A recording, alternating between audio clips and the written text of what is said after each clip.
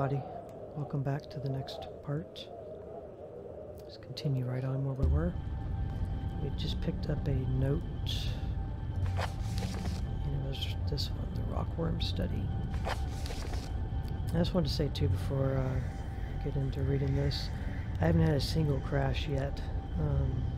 I did initially when I was setting the game up, but that was before I implemented my correct files that I already had. I just hadn't put them in yet.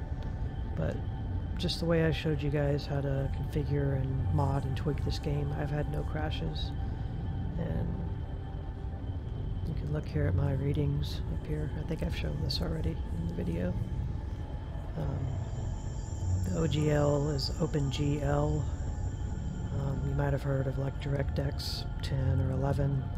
OpenGL is like that. It's another what they call API, application process interface maybe.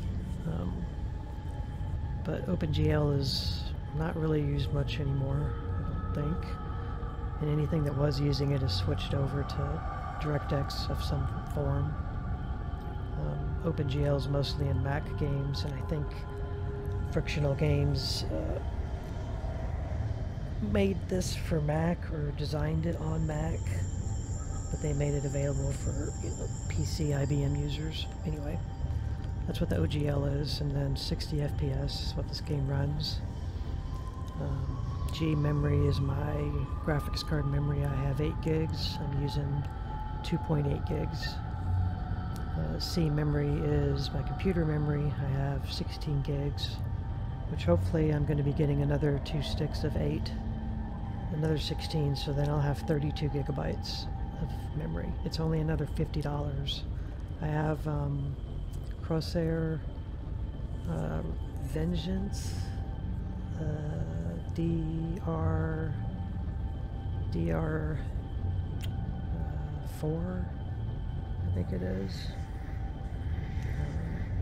So yeah, $50 for double would be nice. But I'm only using about 6 gigs here. And then G-Temp, my graphics card temperature is 39 Celsius, which is super cool. Cool, I mean low. C-Temp is my CPU, and it's fine, but this game really works hard on the CPU. It's a more CPU heavy game than it is a graphics game for the graphics card. Then G-Fan, my total percent my fans are spinning, they're only at 23%, which is like my idle speed for my graphics card fans. Is it's preset to lowest it can spin is 23.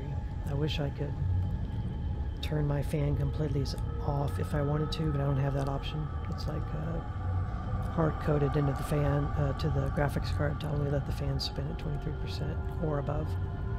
And then G usage is the total usage of my graphics card. The game's only using 34% of my graphics card's power. So these are all good levels. They'd be good levels in any game. See there, the C temp, it just spiked over 70 Celsius. See, 70, 65. It's fine, but it'd be lower in a more modern game. All right. Here we are with this note. Professor. These are the biomedical journals of Dr. J. Pettis, PhD, completed between the dates of 30th of March 1969 and the 1st January 1972 at the Northwestern Research Station within the Northwestern Iron Mine with the permission of Delta Mining Corp. Replication of selected extracts left at the disposal of mine foreman. Subject of study, genus Rhycophilia, commonly gray rock worm. Aim to investigate the abnormal presence of the caddis in the Greenland rock. Method, collection of samples. If indeed they can be identified correctly, standard series of testing, observation, and dissection. Personal notes. Upon arrival at the mining facility, I was immediately stunned by the sheer volume of fauna that finds a way of life down here, despite the conditions. In general, one would assume that species whose natural habitat is past a certain depth would find the intrusion of human activity to a great threat to remain in place. However, almost the exact opposite seems to be the case in this instance. It is curious that certain areas of the mind appear to be entirely without life of any kind, and yet other deeper areas are teeming, and were the situation permitting, I would embrace the opportunity to commit further time to the study of these organisms. However, the purpose of my stay here shall continue to be the genus Rhycophilia, the rockworm. You'll have to forgive my pronunciation of stuff. I'm doing my best. But I'm willing to read to you guys, but I can't promise I'm gonna say things correctly or not stumble over my words all the time. Me. Finally, some writing paper. Look at me, just using up the pages to scrawl down whatever comes into my head. What is this stuff anyway? Some kind of research paper? No matter. It's paper all the same. I can finally record what's been happening down here for, I suppose, about a year now. It must be near the end of 2001 by now. I wonder when Christmas was. No matter. Too tired to write. Now, we'll rest a little first. Professor. Samples collected. The collection process has been far easier than I anticipated. The setup of the artificial environment for the rockworm went without a hitch, and the specimens themselves are so abundant as to make keeping them out far more challenging than containing them. They are all the healthy size, perhaps even beyond recorded size, and I can only assume that this is due to some lack of natural predators down here. Specimens are as follows: 3 adults in artificial habitat, 2 larval infants dead. Me. I've been down here 2 days now. Was meaning to record events every day, but was too busy to securing the area. I've used some supplies from the old mining system to wall myself in. It seems a safe place as any, so those things should at least stay put for a little while. To that end, it seems I've had a pretty lucky stumbling here, as this old research is about something similar to what's been hunting me ever since I escaped the shelter 4 days ago. Don't get me wrong, after what they did to me back there, I'd rather be facing anything else, and after almost a year of fighting for our lives, we didn't really stand a chance anyway. I don't know how many are left inside. But this is good. The notes might have some way to fight the things. The rockworms that followed me here. I don't know how they knew I was coming or how they managed to follow me in the dark. But maybe I can work that out now. I found some old newspaper clippings, I guess.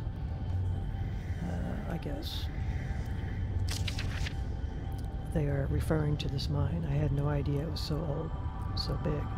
I can see now why they built that facility here in the first place. A lot of history buried down here. It worries me though. We've been resting all our hopes of rescue on one of the scientists who's escaped right near the start of it all. He got out almost as the chaos began, so we figured he might have made it out and brought help, but maybe me and him are due the same fate. I must record what's been going on, give the world the answers it needs so it doesn't fall prey to what's been released down here. But first I need to worry about myself, find a way out, and work out how to kill these worm things. Professor, observations. The creatures are indeed larger than has previously been recorded. The juveniles seem to still be growing, far beyond their natural limits, although the adults have now expired. I will watch with interest to see what the lifespan is of the particular subspecies. The worms appear to have 3 senses, as would be validated by previous research: taste, smell, and an extremely sensitive sense of touch, which allows them to detect vibrations in the rock in the same way that the human eye senses beams of light and processes them into spatial images. Their natural prey is insects smaller than themselves, and heaven help those insects, because the worm is a vicious and efficient killer. Me. He's wrong. They have no sense of smell. Today I attempted to distract them with a concoction I found lying around, but to no avail. However, it does seem that they detect movement via vibrations, which would explain how they can see in the dark. Damn, there's almost no way to escape them down here. I'm on their territory now. I'm on their territory. Or I'm in their territory. Lifespan is 3 days and counting. I can still hear them outside the wall as an extra precaution. I've locked myself in the smaller study area connected to the main lab room. If they get through that wall, I doubt this door will stop them, but it's better than nothing. Barely. I doubt they'll... Okay, they get through that wall. So he bricked it up recently.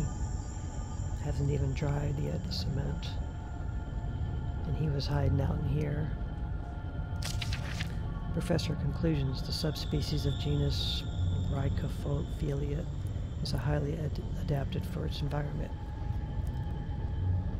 If released above the surface, it seems likely that it would quickly destroy the existing rockworm population, and soon after that, the population would grow to the size far outstripping its own food supply. Given its increase in size and lifespan already, due to the unknown conditions, I would hypothesize that the worm, if left in such conditions for a reasonable period of time, perhaps 3,000 to 4,000 years, could grow up to further 3 inches. So 3 inches for every 4,000 years. That means if they're already this big, they've been down here a long time, making it a total of almost 4 foot long. However, should those conditions change or indeed magnify, physical evolution could occur far more rapidly. Me, it's the 5th day down here, or 5th day today, and I swear they have begun to surround my location. I can't tell whether or not they have breached the wall I built, but I'm certain they have entered whatever area surrounds this room. The future looks increasingly bleak. I intended to record here the events of the past year in the hope that perhaps what occurred would be contained or driven away. Now I realize I could write all I wanted, and no one will ever make it down here to read it. So why write this now? Good question. I have no answers. All I do know is I'd rather take my own life and die at the jaws of those hideous monsters. I have tried a noose. Those monsters may feed on my corpse, but they won't take my life. Random cheese. This is a professor talking.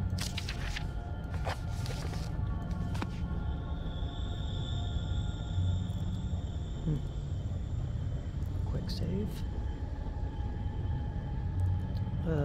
No description on that.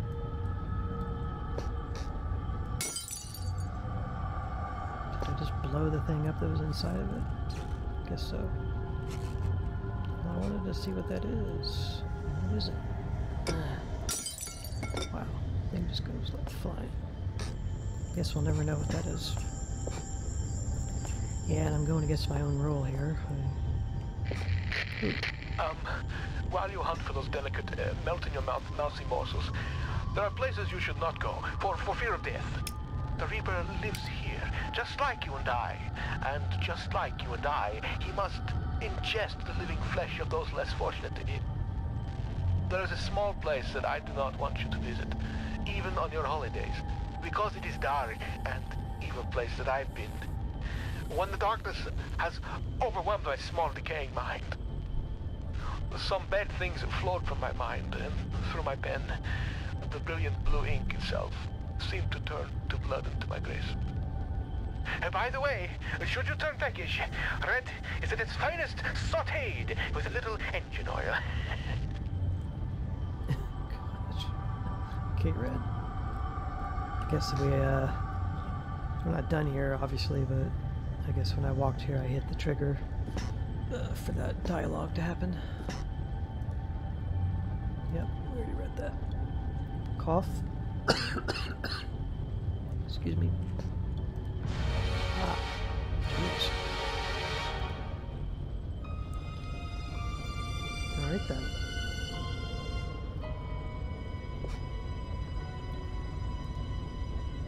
There's writing scrawled everywhere. Must be an ultraviolet ink. Definitely the product of a deranged mind. But whose? The light switch.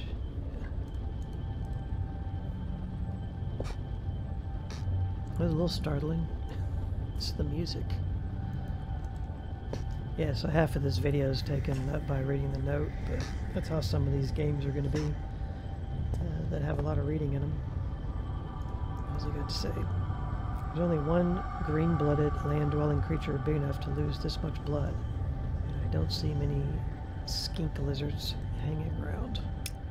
I don't think I've ever seen a skink lizard. Nothing. These won't even move. No, they will. I'm lifting it too low. You never know. Okay. Let's try to look out some more stuff. Whatever happened in here, someone must have been in a great deal of pain.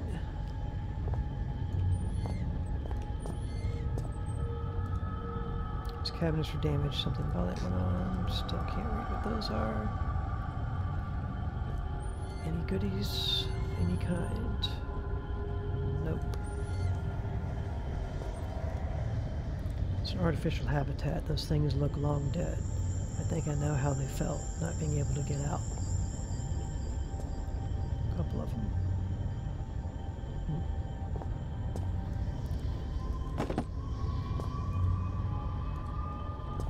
Right. So, yeah. We can't go this way anyway, which is good, because I don't want to go on there. So, something to do with...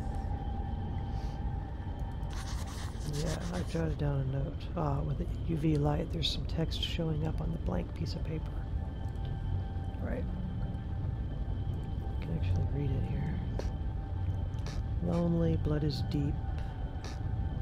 Left the blood is deep. Head is lying. The darkness eats. Point. Portal, inhale, place, I don't know what that says. Flesh, body, water, where, no time, no foretime, death is no fun. Alright, let's look at the note. The note reads, storage password 1371. Goodies. Storage password.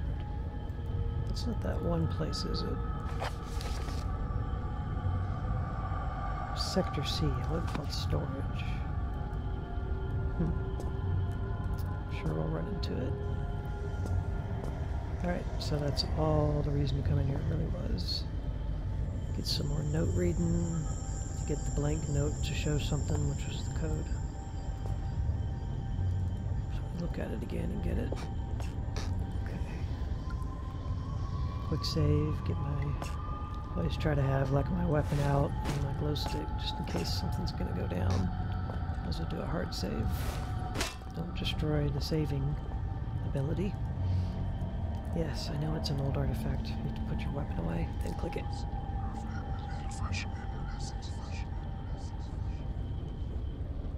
I may never get used to that. Yeah, me neither, having to put my weapon away every time, so I'm defenseless, so I can save my game. There will be environment friendly and energy conservative. I didn't even see that note on the ground until just now. News clipping, Copenhagen Post. Copenhagen Post, Friday 25th, December 1970. Superstition extinct. Death mine still breathing. Okay, a worker at the northwestern iron mine, Greenland, is missing, presumed dead. As of midnight last night, locals fear foul play. Mining now forms the largest single industry in Greenland. At 16 years old, the Northwestern Iron Mine is a relatively new part of a larger complex which also includes a lead operation and is built on the site of an older mine, later converted into a military bunker and finally closed in 1952. The iron mine retains its excellent work record in spite of the recent disappearances of an as of yet unnamed worker. We have discovered that the man in question was a young laborer brought in from mainland Europe, possibly Denmark, and authorities on both sides of the strait are currently attempting to contact any family he may have left behind. The man disappeared 10 days ago, and the mine foreman has now exercised his power to declare him presumed dead. This decision, we are told, was not taken lightly. A full search of the mining operation has commissioned to no avail. Without the appropriate equipment or transport, the man could not have survived on the surface. Although the superstition in Greenland has seen a decrease in popularity over the past years, some local inhabitants still claim that the land itself is cursed. This very paper ran a report almost 40 years ago to the day, discussing high suicide figures for the area, but findings at the time were considered to be inconclusive. Lars Jensen. Taking a sip of water.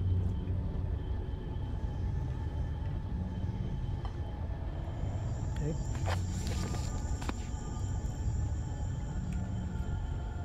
I'll get better at this reading. I'm going to save again over time. I always tend to play games really late, so I'm kind of out of it anyway. But doing my best for you guys.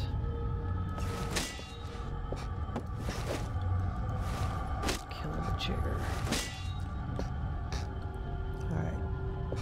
Yeah, I did not even see that on the ground. Sometimes the place is so well lit, and if you have the glow, what is it? Options, game, flashing items. If you have this on and you turn your light source off, then you're going to be able to see something like that a whole lot easier. Just a little pro tip, I guess, for myself even, because yeah, make sure it's dead. I didn't even notice that. Alright, so now we're going to head back.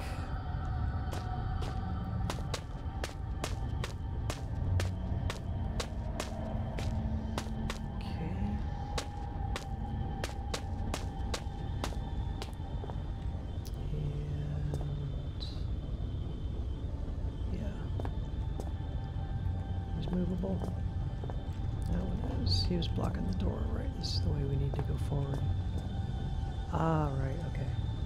It's too far to reach. I don't see any point going back there anyway. That's where we came from. We fell down and I went that way. This is the way forward.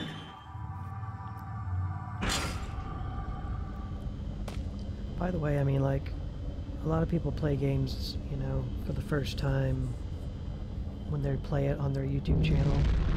Sorry. Again. Or they might even pre-play a game that they're going to play on their channel for the first time. I'm not really doing that just because a lot of the games I'll play or I'm going to play I'm pretty decent at anyway. So I'm not really worried about not being able to get through them per se. I feel like, you know, I'm familiar enough with a lot of these. I should just play them and record it, you know, while I play. You know, this is just normal gameplay. I'm not always going to have something like brilliant to say about a game I'm playing, but sometimes I'll have little things that I can inform you about that will be helpful, I hope. Okay. Here's a map. So we are shaft 12. And we got a storage password. Is it for tool storage? I'm kind of forgetting. I think we've been everywhere. I think the refinery was locked. Or no, it doesn't matter. We can just go. Let's go check the refinery. This way. I killed all the dogs that were in this area, so I don't think this game is going to respawn them. I don't remember the game respawning enemies once you kill them. Okay, let's try to go to here first. But have your weapon out regardless.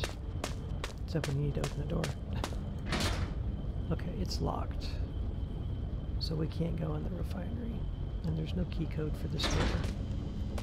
So we'll probably come out of that door from like another direction would be my guess. I just wanted to check and confirm. I thought it was locked, but I wasn't sure. So I want to head to tool storage because we got that code. Let's see where tool storage is. Okay, straight, and then left, and then right. Left, right, left. Oh, I could be looking at the signs. Left, right, left. Oh, you went the wrong way. Yep, all the way down to the right. Yeah, he talked about that being busted down. It was the eyeballs shining there. I just heard a door open. I think it was the one I just hit. It must have been slightly open. Yeah, I thought somebody was like closing a door over here. Right, here's Sector C. I'll try it, but it ain't gonna work. Nope. I'm trying to read it. Oh man, I can't read it now because that's no good. I can't read it because I'm not in the light and I didn't write it down. How lame is that? Tool storage is open though. So this is where we got these from. Oh, man, we gotta go back. I keep pressing the button that lets you go into like interact mode without moving the screen. Because in other games, like whatever, Resident Evil or something, that would be my map key, and I keep forgetting you can't carry a map in this game. You have to stumble across it on a wall. That's if you remember where the map is. So we gotta go back to shaft 12. Straight up to the right, left. Straight up to the right.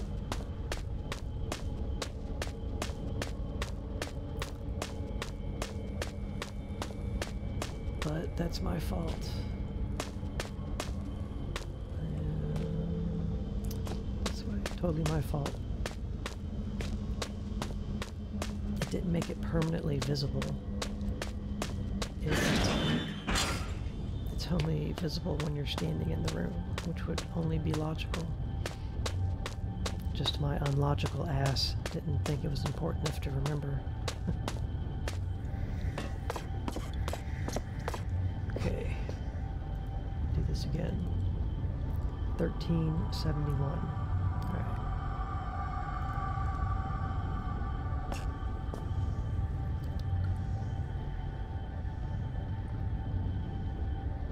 I opened my calculator app on my phone and I typed in 1371 because I'm not going to try to remember it.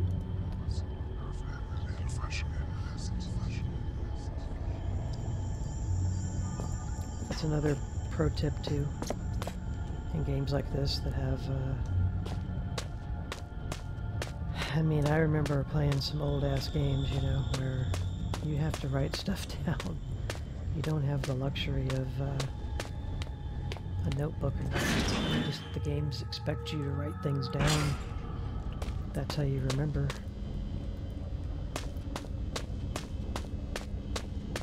Okay, so now